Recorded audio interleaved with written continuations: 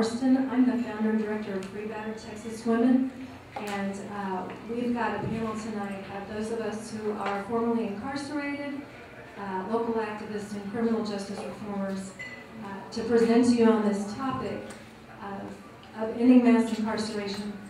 In terms of me answering why I'm here tonight, the short answer to that would be because why I do the work I do is because I have to.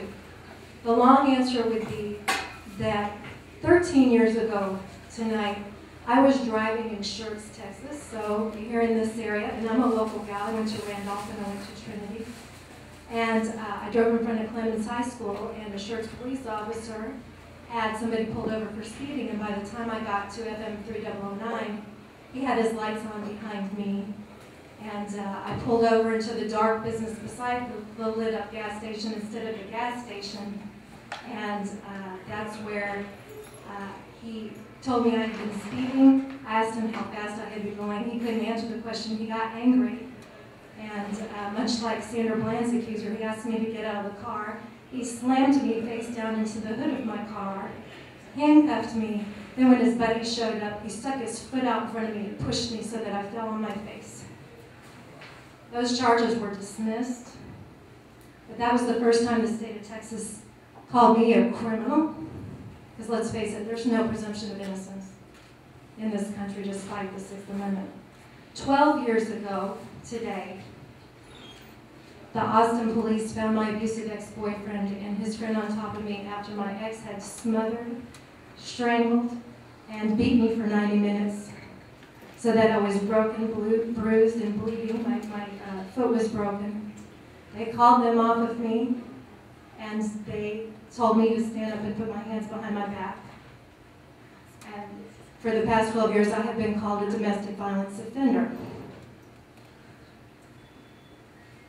I spent more than 9 years in the Texas Department of Criminal Justice related to that original arrest where I defended myself against my batterer. My batterer had me in a stranglehold, and I had to bite his arm while he had me in that stranglehold, or I would not be sitting here tonight. And when he loosened up that grip, I brought my head back into his face, and that busted his lip. Those were the only 2 injuries he had. I had bruises on my back, etc. While I was in the Texas Department of Criminal Justice, the staff there froze me, broiled me without the air conditioner in the summer, denied me medical care, blocked my outgoing mail for 1.5 years, put inmates in my cell with me who had assault records so that they assaulted and threatened me, and when I reported those inmates via the grievance process, they dug up a disciplinary case and put me in solitary confinement or special cell restriction for a period of time. Those are just some of the indignities I suffered. While I was still in prison, I utilized the grievance system. Now, there is a grievance system everywhere in life, whatever your workplace is, if you go to school, the court system is a grievance system.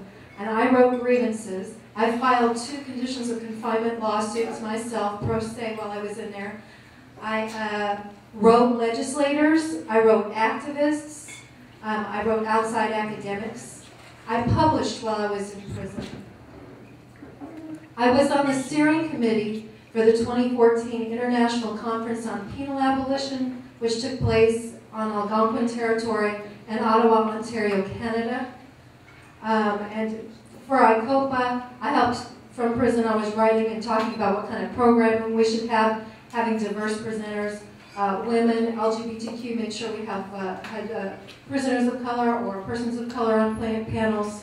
My work was presented for me. I have a PhD, and I was published before I went into prison. And I published, of course, on this issue of wrongful arrested battered women. I also wrote about strategies of written and non-written resistance by female prisoners in TDCJ. And I also wrote on LGBTQ issues, the conflation of sexual orientation and gender presentation in prison.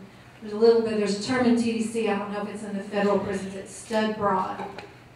And this is a term that kind of confuses women who want to gender present as male with lesbians. So the biggest thing, the reason I guess I'm really here is I also created Battered Texas Women while I was in prison. Before I got into prison, I had heard about Battered Women in California Once I got into prison, I found out from one of these women who's my friend, Sherry Nance, who's been in since '89, related to killing her batterer in defense of herself and what was then her 10-month-old child, who her batterer was molesting. Sherry told me back around '89, '90, they had Women Against Violent Endings was a group in the Texas prisons. Those of you who are familiar with the sin by silence laws in California, they have a group, Convicted Women Against Abuse. Well, at that same time, there was Women Against Violent Endings. So I had originally just collected the anecdotes and demographic and information and TDC number of each prisoner. I'm a writer. I have a PhD in communication. I have 29 years professional communication experience. I've worked for 2 major newspapers in the state. And I thought, I'm going to write a book about this. But then I realized I needed to do something more, and that's where I started publishing, writing legislators. Once I was released in July 2014, I began showing up at the legislature. The first time I went to the legislature was November 2014, and I didn't meet Jennifer then, but she was a speaker at the Texas Families Rally for Justice rally that was there at the state capitol, and Tifa was one of the sponsors of that. And I was still on parole then. I maxed my sentence about a year ago this month, and I was too afraid to go into legislative offices. And well, I've been in legislative offices about 3 more times since then. Trust me, I'm not afraid anymore. And they invited me. Senator John Whitmire, who's the chair of the Texas Senate's Criminal Justice Committee, and his staff invited me to write an interim charge. So the legislature doesn't meet again until 2017, but all of these people who are seasoned criminal justice reformers can tell you this is not a time where nothing happens. This is a time where we need to be continually working with legislative staff to make things happen. So I wrote an interim charge for an interim study. We haven't had an interim study on the topic of persons incarcerated related to defending selves or children against batterers or other domestic violence coerced offenses. Since the 91 legislation, we did not get the interim study. I curled up in a little ball for about a week at the beginning of November when I found out, and then I went to Joe Strauss's office. He's here in town. He's the Speaker of the House. And I contacted the Lieutenant Governor's office, and I went on. I have continued media outreach and publications. I talked a little bit about the piece on conflation of gender and sexual orientation. It came out in Ouagadougou, which is an online transnational feminist journal. Then that was turned into a book called Crossing the Borders. It's an LGBTQ book. I've written poetry that's appeared. One of those poems was on the death of my friend Molly Hunziger, who died on June 19th, 2011. It was 105 degrees that night. It was probably about 130 degrees in her unair-conditioned cell. And we were about the same age. So I think we were about 42 or 43 at the time. Some of you may have seen I just had a guest column appear in the Express News on Saturday, Bias in Prisons, Battered Women. I had a piece come out in International Criminology Journal last month. It's a massive review of the state, local, national, and international statistics in the area of incarceration of women and wrongful arrest of battered women. I do public speaking like I'm doing today. I've spoken at local universities. I've spoken to the Harris County Domestic Violence Coordinating Committee. I did that in October. I spoke on the prison show. One of the resource lists in the back, the one I put together, has prisoner media. The prison show has been around since 1980, and they cover criminal justice reform issues. It's every Friday from 9 until 11 p.m., and they live stream it at www.kpft.org. They also archive the shows. So I will be going to Houston again in about a week, and I'm going to be on the show again on the 22nd.